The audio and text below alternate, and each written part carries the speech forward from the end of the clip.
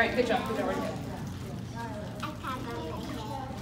All right, you guys want to close the Ziploc? Now it's time to see video.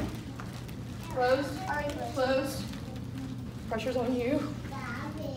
Close. All right, now you're gonna do something and put it through the bag where the water is. Spill everywhere.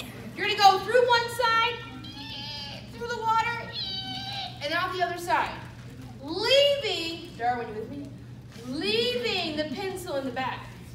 So you should have pencil hanging out, bag, and then pencil hanging out. Can you handle it? Yes? Okay, you're going first. Oh, wait. Grab it. Okay, go. Push. Push. Keep going. Oh, nice. Now, hold it. Now, see how this works? Pencil in a bag of water. She made 2 holes, and yet the water is not pouring out. Why? Why? Tell me why. Wait, she has to tell me why. Oh, no open hole because she left the hole plugged with the pencil, which is what I was going to do with the balloon. But right now I'm angry at my balloon situation, so I'm going to move on for a minute. Do the same thing over the... I can't watch, honestly. No, I can't. Excellent! Okay, hold on. Hold on, Darwin. Great. Do it!